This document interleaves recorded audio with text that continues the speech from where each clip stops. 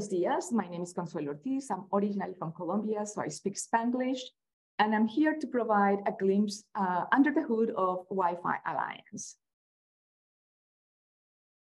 So I'm going to, I divided the presentation into segments. One is a little overview of Wi-Fi and the market, and then we get a little bit more into Wi-Fi Alliance and what we do. So you know that connectivity and the technologies that make it possible have become critical for our daily life.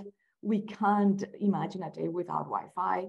And Wi-Fi has become a foundational technology for our connected societies. So Wi-Fi Alliance is committed to the ongoing evolution of Wi-Fi to maximize the value it delivers and that it continues to connect everyone and everything everywhere.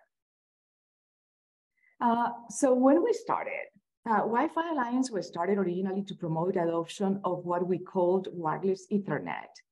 So this was at a time where we had competing technologies like CompTNA, FireWire, or looking to remove the wire that connected your PC to Ethernet. So we started what was called WECA with 6 members a million years ago, or almost 25 years ago. And we were using 11B with, it was a beeping 11 megabit per second.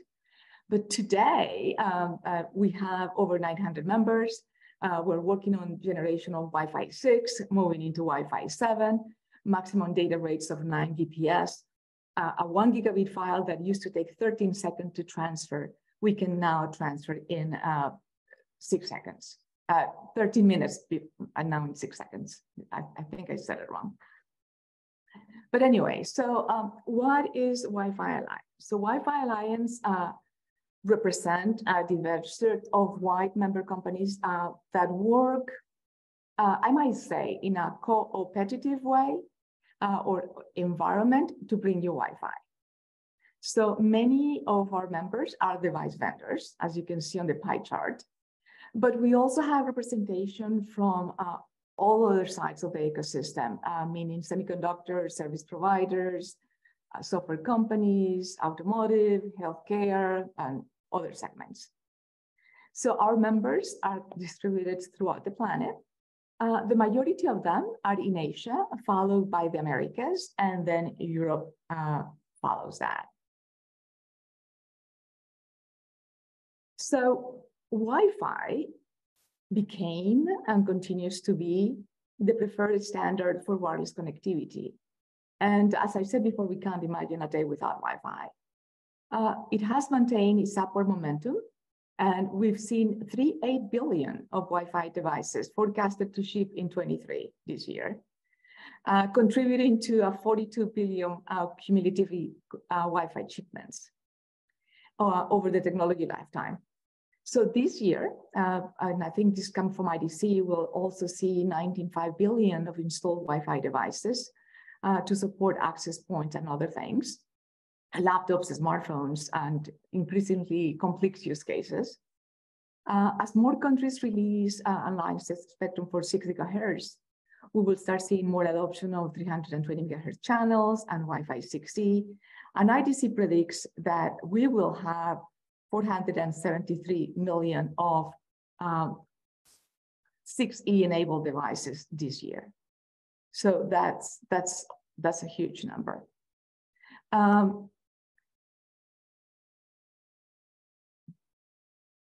Did I move? Okay, so Wi-Fi delivers most of the internet traffic. It is a complementary technology for enterprise, carrier networks, as well as an essential part for the home. And we saw that during COVID, correct, where most of us were working from home. And we really needed to be able to have a quality of connection that supported video conferences and collaborative work being remote. So Wi-Fi is expected to continue to handle more than half of all the internet traffic for the foreseeable future, and it offloads most of the mobile data traffic.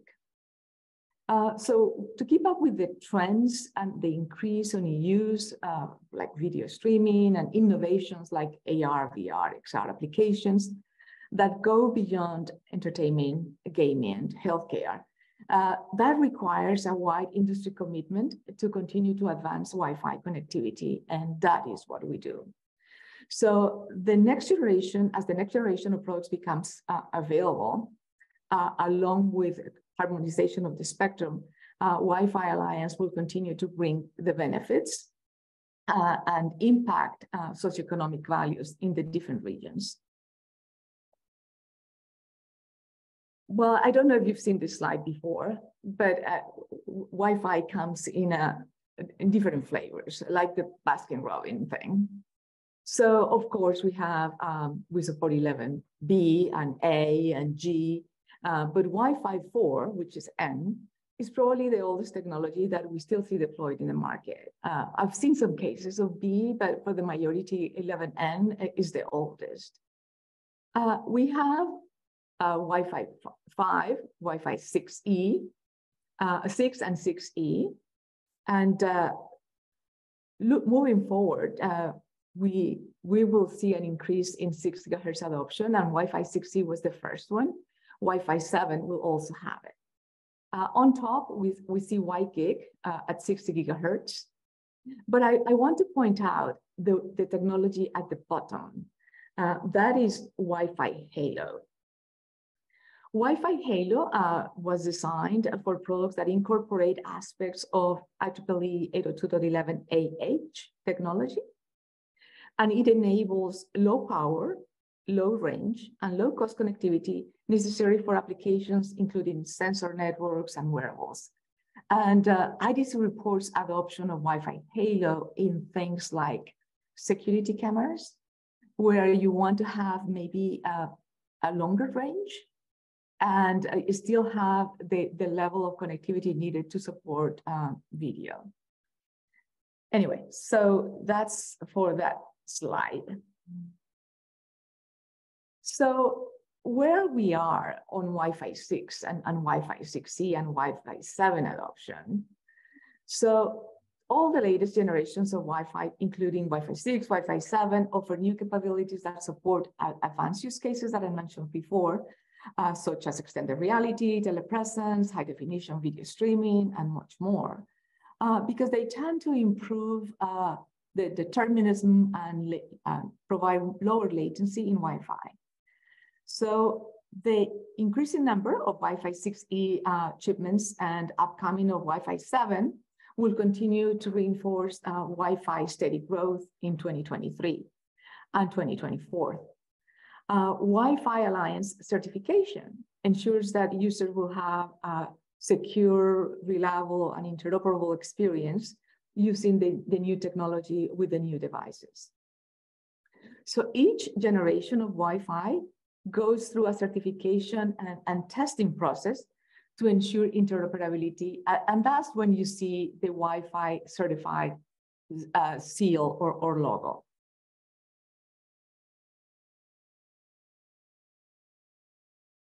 Oh, my mouse decided to go to sleep. Okay, now I'm going to talk a little bit more about Wi-Fi Alliance and what we actually do.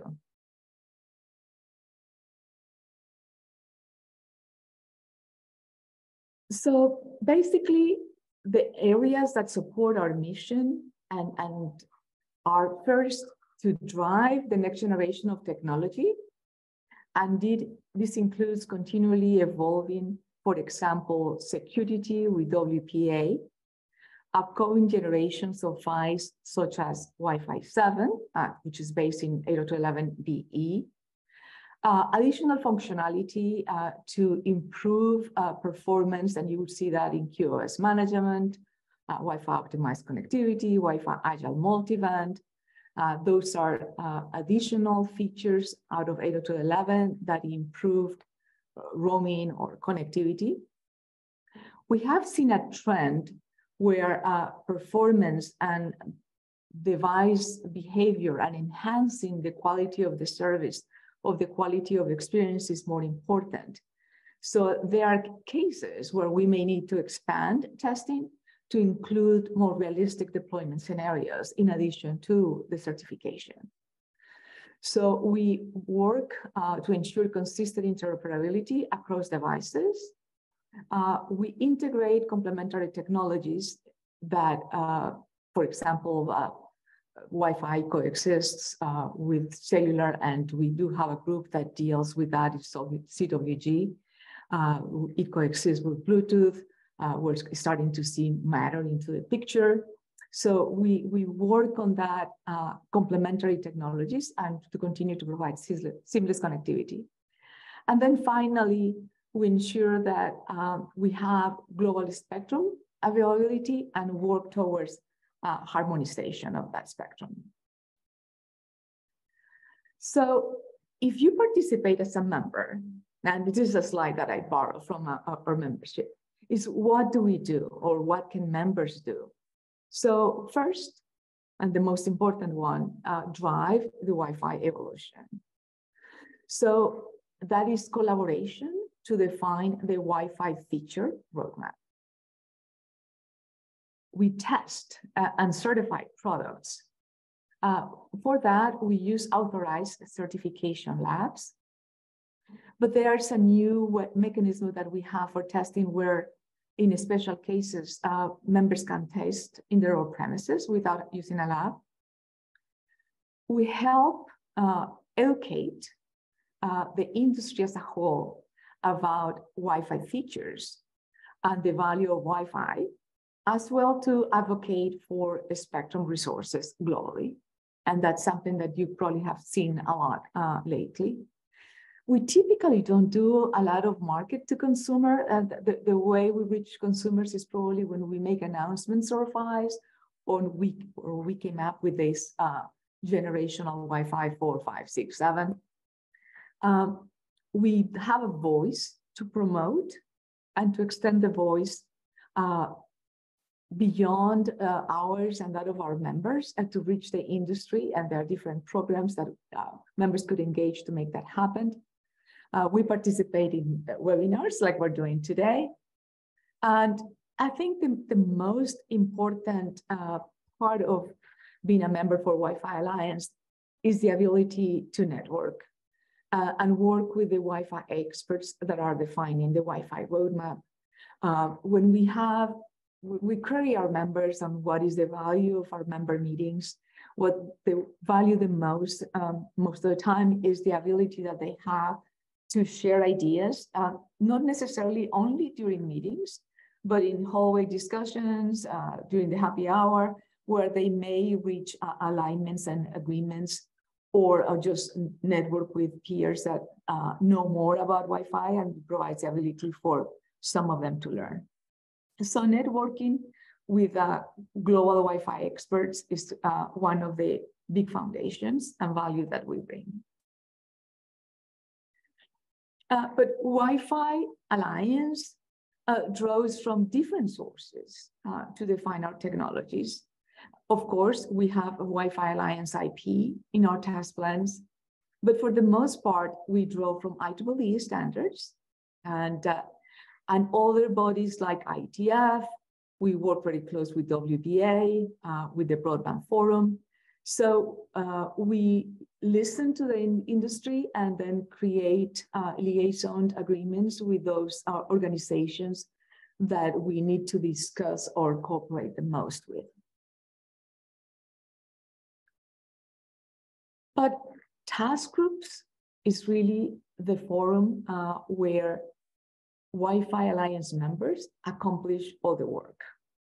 So they collaborate to develop certification programs. We have task groups that do marketing and define the feature requirements. We have technical task groups, and we have market segment task groups. So basically, the marketing task groups define the features. This is where you come to agree in the features that are going to be supported in Wi-Fi 6 or Wi-Fi 7 or QoS management. The technical task group is a group of companies that author the specification and the test plan. All of our specifications are public now, and they're available to the industry as a whole. What we still keep only for members is the test plans. So the technical task group is responsible for driving the testing events, the validation of the specification, the creation of the test plan, and identify potential testbed device candidates. And these are the companies that form part of the testbed that will be used to certify the products for that particular feature set. Then we also have market segment groups, and this is to provide domain-specific expertise on behalf of the Wi-Fi Alliance on particular industry segments.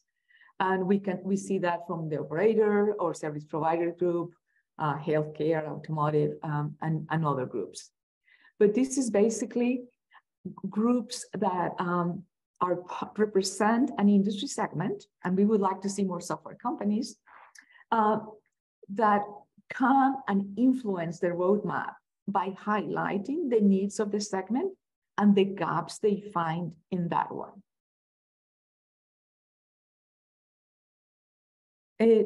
So what are the task groups that we have currently available? So this slide has the list of the task groups that are currently developing or doing certification work. There are some task groups that are no longer active, like Wi-Fi Agile Multiband. We continue to maintain and support and make enhancements, but the goal for that task group is over, so we close it down.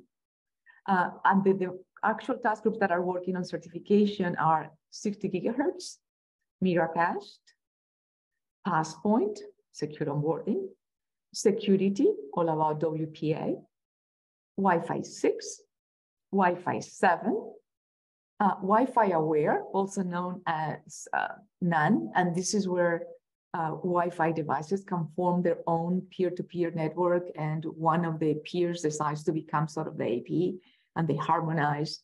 It's used a lot in drone coordination and other things. We have Wi-Fi data elements, and Wi-Fi data elements is defining a set of KPIs that are important to monitor and help maintain the health of a Wi-Fi network. So that standard, they work very close with Wi-Fi Easy Mesh and the World Broadband Forum. We have Wi-Fi Easy Connect, which is another form of onboarding. It supports headless. They can use QR codes to onboard your device to a network. Wi-Fi Easy Mesh, which is our multi-AP scenario. Wi-Fi Halo, that I already mentioned, is 900 megahertz low range Wi-Fi. Home design, it's something that came up a couple of years ago, and it was the idea of validating particular residential home plans. And there were several builders that are involved in securing certification of not just the type of equipment, but also of the location of the equipment in the home.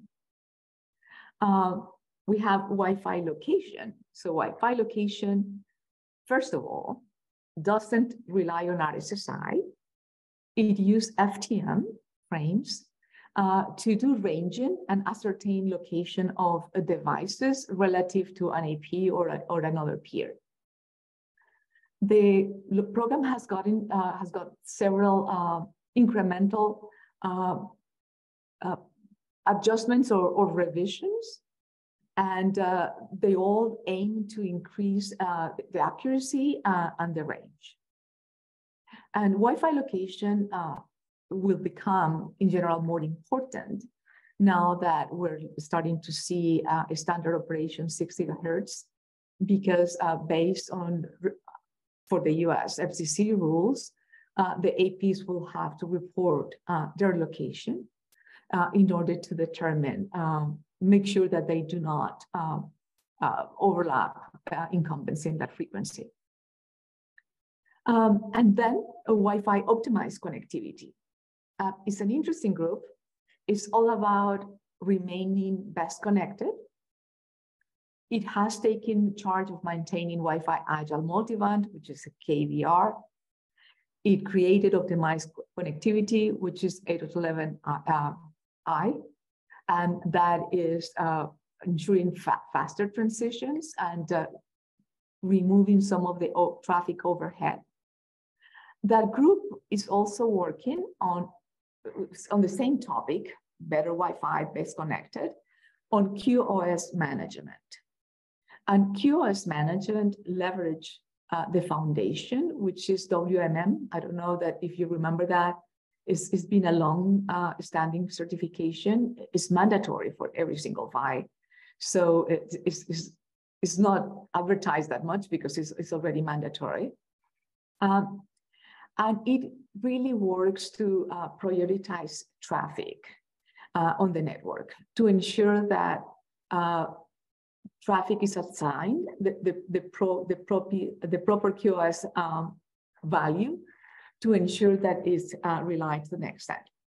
So it ensures that applications like video conferencing and now XR applications remain with low latency. But it also enables, it provides tools for both client devices and also administrators in order to assign different mappings. So it has features like DSCP mapping, SCS, and mirror SCS that would enable that passing of priorities across the network. That group is currently working to extend that to cover 5G and be able to pass the traffic classification across multiple networks. On the market segment task groups, we currently have automotive, and that group is increasingly becoming more and more active.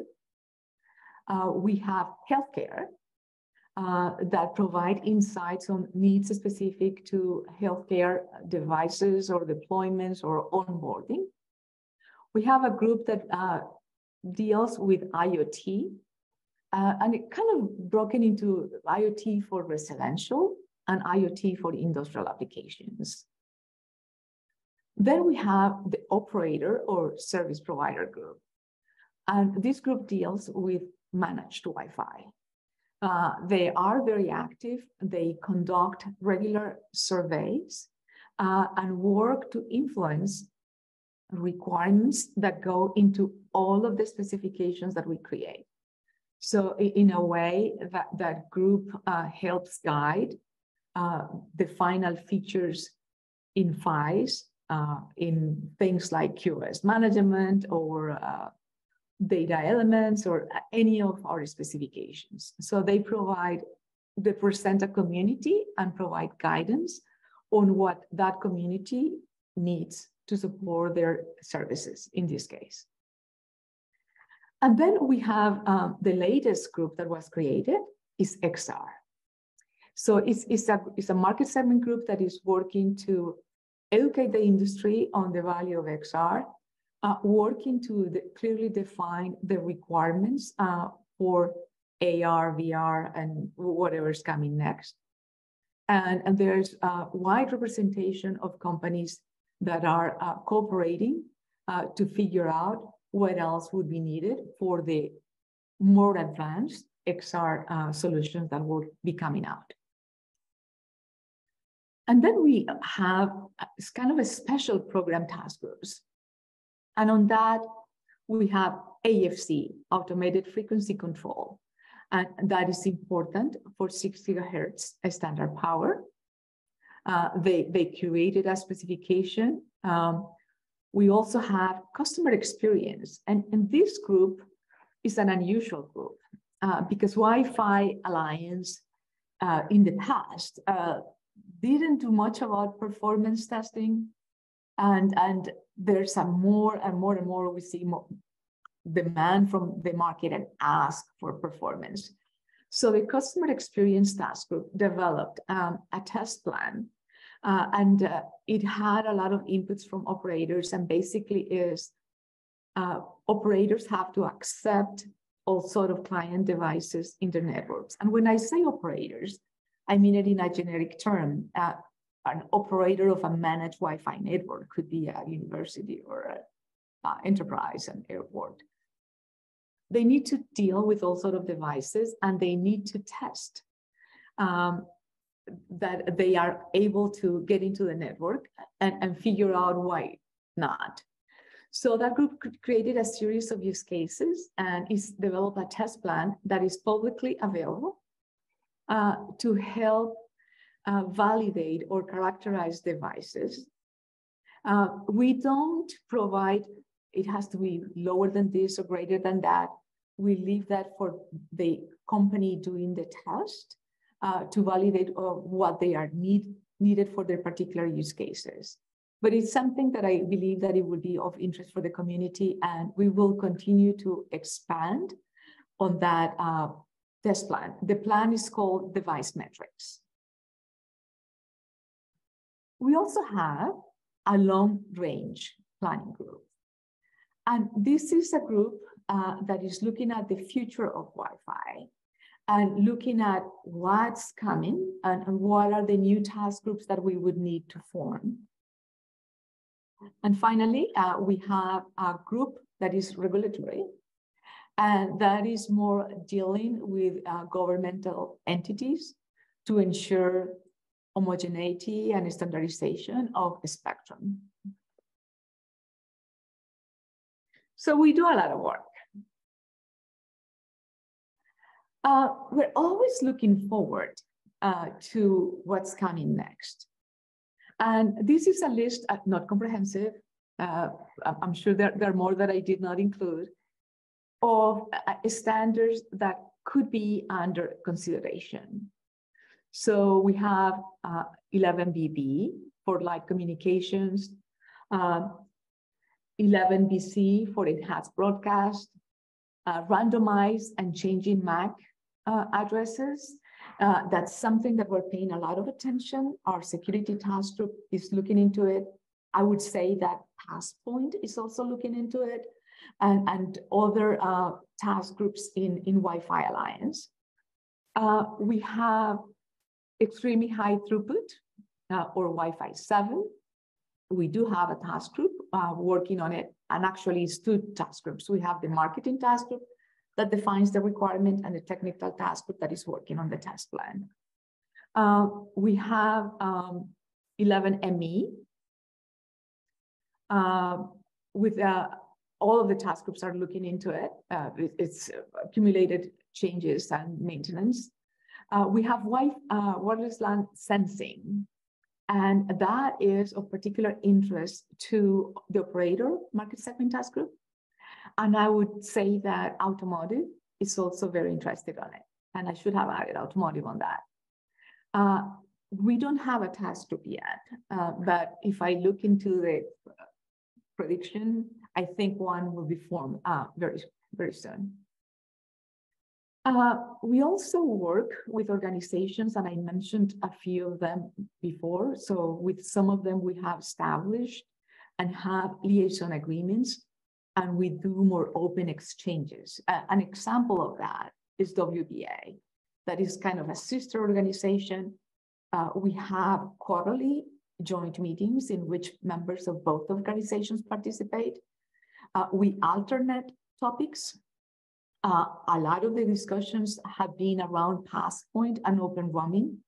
More recently, we have had conversations on IoT, other mechanisms for onboarding, of course, device. We collaborate on trials. We have had co-located meetings. So there's a lot of cross-pollination with them. But we also work with other organizations like CSA now for Matter and IoT, the Broadband Forum that I mentioned before for data elements in particular, and actually, of course, and ITF and others that I didn't mention.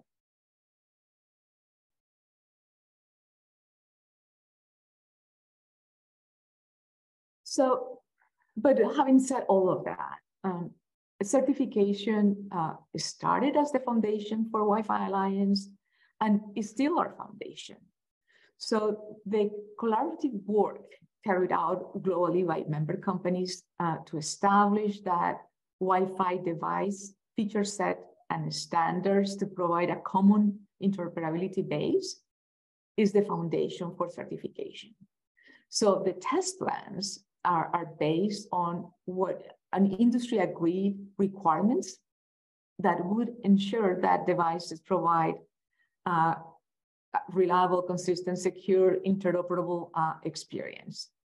And of course, it supports ISO certification process and development and testing.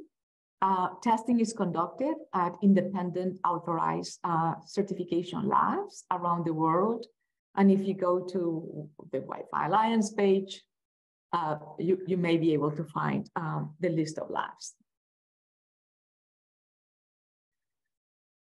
So how do members certify? So we have like 3 different buckets. One is FlexTrack, and FlexTrack is always conducted at an ATL lab, authorized testing lab.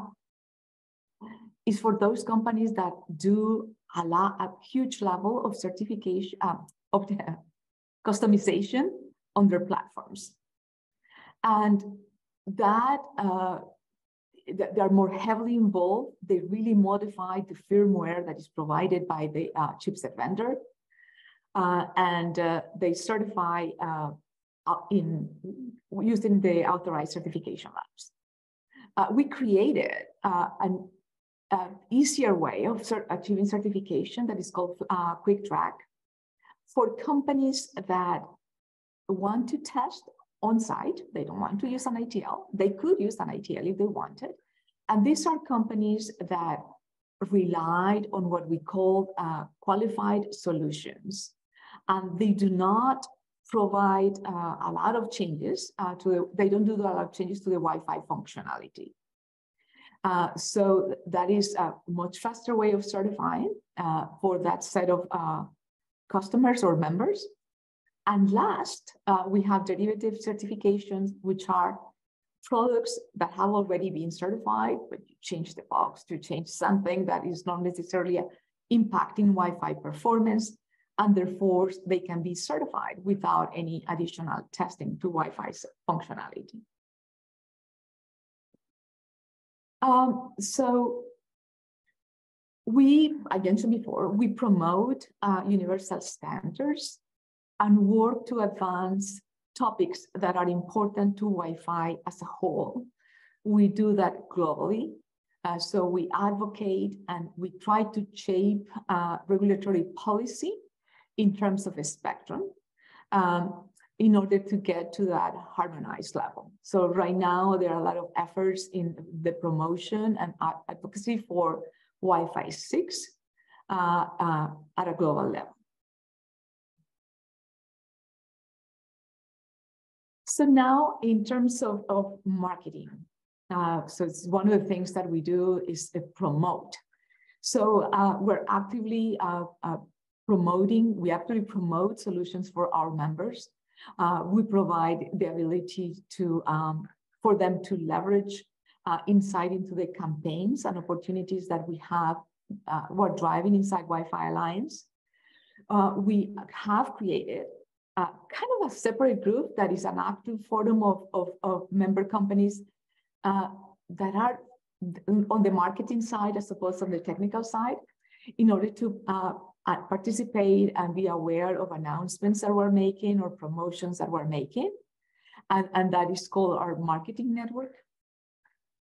And if you are interested in marketing, I would suggest that your market representatives get in touch and participate on that group. And basically, the idea is to amplify the voice of Wi-Fi Alliance and also that of our members in order to reach out a wider market. So we have different channels that we use to strengthen that marketing story. Of course, we have our press releases, media coverage, We have the beacon, and I added links on the presentation to all of that. That has blogs on a variety of topics. We welcome blogs from the industry, so it's not necessarily restricted. We have the Signal, that is a podcast that works to provide broad exposure to the industry. We definitely, that definitely is open to members and non-members. We have the Wi-Fi Alliance Insider, which is a regular newsletter. We have case studies and that we publish depending on the task group and technology that we're working on or advocating for. And we have the normal social media channels. And then last, but perhaps the most important aspect of being part of Wi-Fi Alliance is the ability to collaborate, learn, and work with industry peers that are the experts in Wi-Fi. And this picture, by the way, was taken in Washington, D.C. when we celebrated our 20th anniversary. And that was a couple of years ago. We're preparing for our 25th anniversary, and the story will continue. So we may have a new updated picture, not this year, but the following year. Anyway, so that is the end of my presentation. Thank you so much. Oh, I forgot to put my email address. So I will update the slides and provide my email address. If you have any questions, don't hesitate to contact me. Again, I'm Consuelo Ortiz, and very happy to be here with you. Thank you, Heather. Of course. Ayla, and I think we do have some questions in the Q&A panel for you. So Chris, if you want to run that. Yeah, absolutely. So there's quite a few in here, so we'll get to a couple of them. But I know in the beginning we talked about this before the webinar, but there's definitely a lot of questions around Wi-Fi 7 and what the course is on that. So if you can kind of give us where the Wi-Fi Alliance sits right now with Wi-Fi 7 and what your thoughts are on it for testing and what that may be here in the future. Okay, so if the question is Wi-Fi 7 here, so we definitely have seen Wi-Fi 7 devices in the market. That happens with every release of Wi-Fi. It happened with Wi-Fi 6. It will happen with Wi-Fi 8. But if you ask me, is Wi-Fi 7 certified there? No, it's not quite there yet. The certification is no longer, it's not yet available. It's under development. The actual test plan is not finalized yet. We are looking towards having certification available Q1 next year. We announced earlier this year that we were working towards the development of certification, so that work continues. But that doesn't prevent the industry from starting early development, is what we see in the market. So we will continue to see Wi-Fi 7 devices coming out, and the certification will be available, meaning the final test or the agreement on the final set of features will come out early next year.